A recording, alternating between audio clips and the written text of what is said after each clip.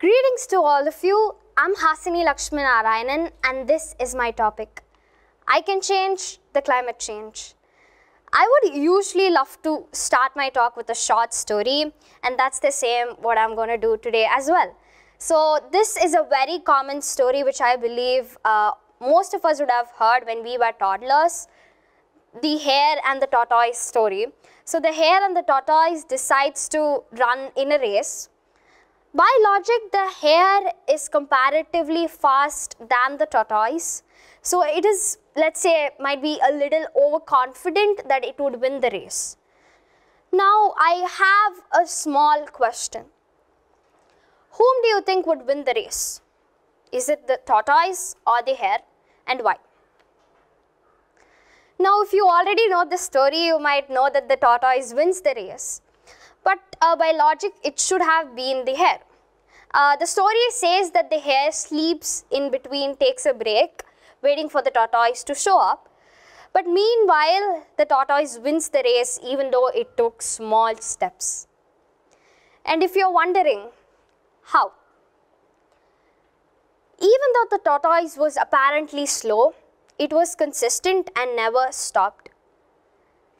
In the other way around, the hare was pretty fast compared to the tortoise, but took a break. It's not about how fast or slow you are. It's always about how consistent you are. And that's where the first step begins. So today, I have reality checks, and as I mentioned, I'll be pitching on I can change the climate change and what today's youth can possibly do. And to begin with, I have a Sanskrit sloka. Dasa kupa samavapi, dasa vapi samoharandra, dasa handa sama putrom, dasa putro samodramuha. So, it means one step is equal to 10 wells, one pond is equal to 10 stepwells, one sun is equal to 10 ponds, and one tree is equal to 10 suns. It's self-explanatory. I don't think there is any explanation required in here.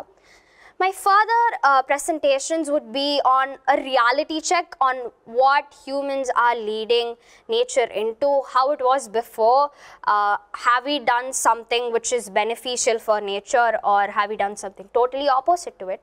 So I name it as the reality check.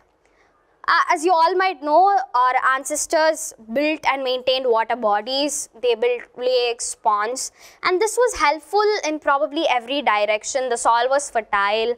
It was helpful to cultivate possibly any crop, and there are many more other resources where it was helpful to.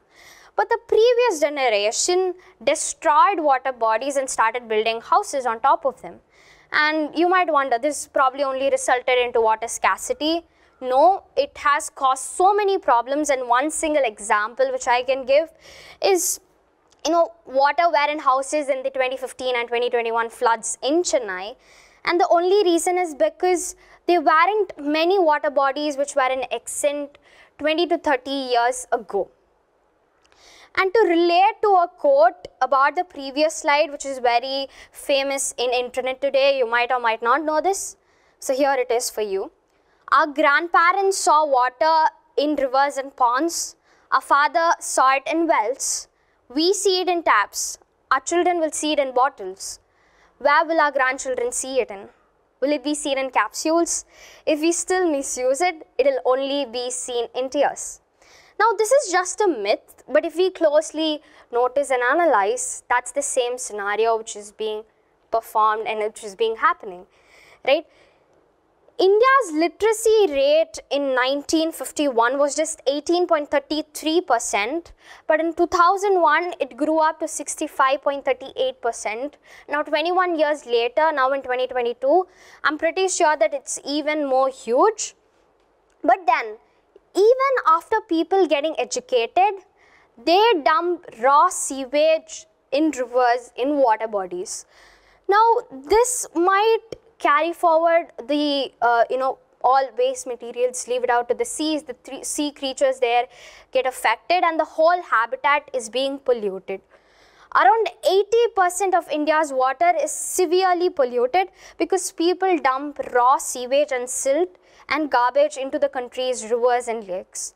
To give you all one small example, there is a river called the Adayar River in Chennai. Today it's being called the Kuam River, which is full of sewage water. Not only water pollution, but out of the 30 most polluted cities in the world, 21 among them are in India, and this survey is as of in 2019. And the 13 of the world's 20 cities with highest annual levels of air pollution are in India. People in Delhi have started selling flavored oxygen, and is this even a good achievement to cherish?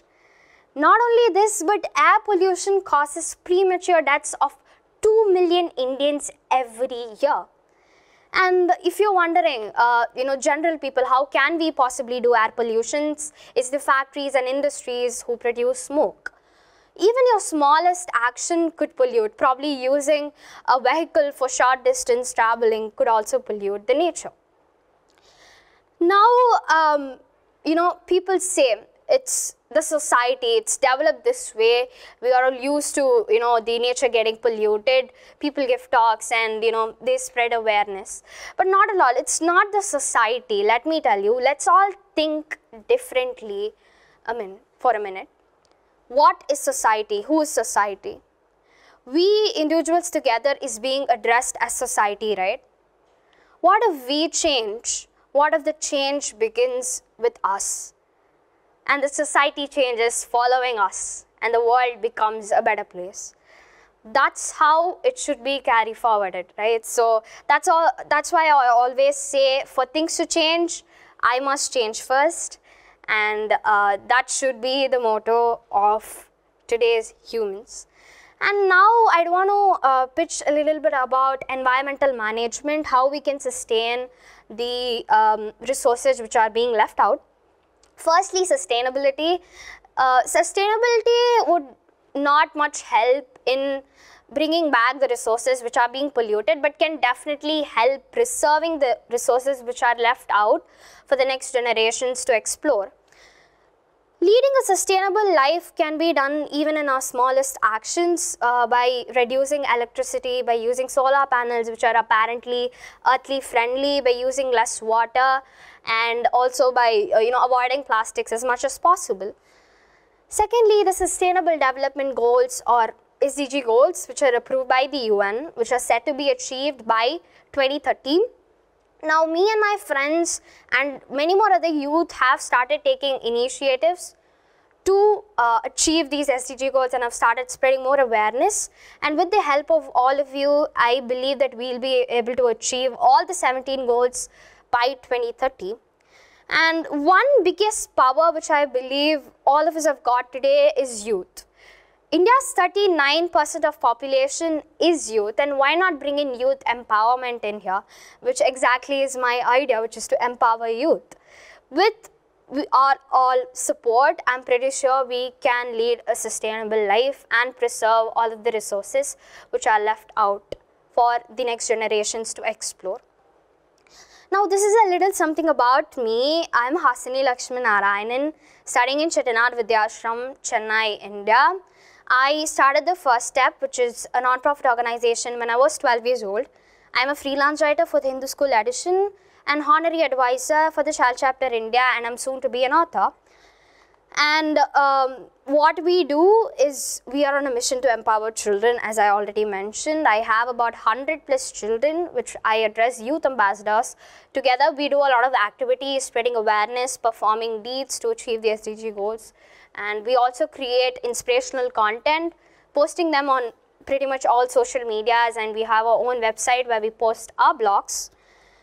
Few initiatives which I've done myself, inspiring, getting inspired by the people whom I've interviewed is, firstly, I want to mention about Vinisha Uma Shankar. She is being addressed as a solar ironing cart girl. Prasiddhi Singh, she's the founder of the Prasiddhi Forest Foundation. Nihal Tamanna, who runs an organization called the Recycle My Battery. Now, there are many more other children who play a vital role in spreading awareness. And these 3 people whom I have mentioned here have been one powerful resource for today's youth to being inspired, and so as I am one among them. By getting inspired to these people, I started doing seminars and sessions in schools and colleges on spreading awareness about SDG goals. I did an event in my channel called The Person Who Saved the Mother Earth, inviting 4 young environmentalists and 2 speakers who are very much talented and who's successful in their fields of protecting Mother Earth. I conducted 24-hour challenge on 5th of December 2021 in association with the MUN Impact called the 100K Reach Challenge, where we encourage children from various schools and colleges from various forums to perform deeds in order for us to achieve the SDG goals. And recently I was recognized as a recipient of the Global Sustainable Awards 2021.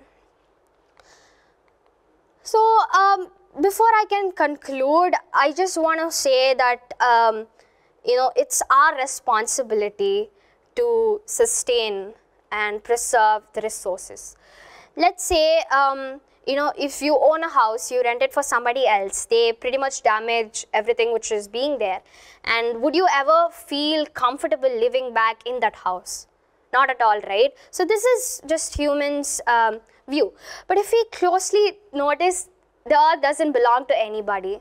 It's not our property. The previous generation might have spoiled it, but the next generation is just exploring what is being left out. We just have one, and let's preserve as much as we could. So I request you all to pledge along with me. For things to change, I must change first. And that change begins with your soul, your house, leading forward to the society. The earth becomes a better place. Thank you so much for the opportunity. Signing off, it's me, Hasini Lakshminarayanan.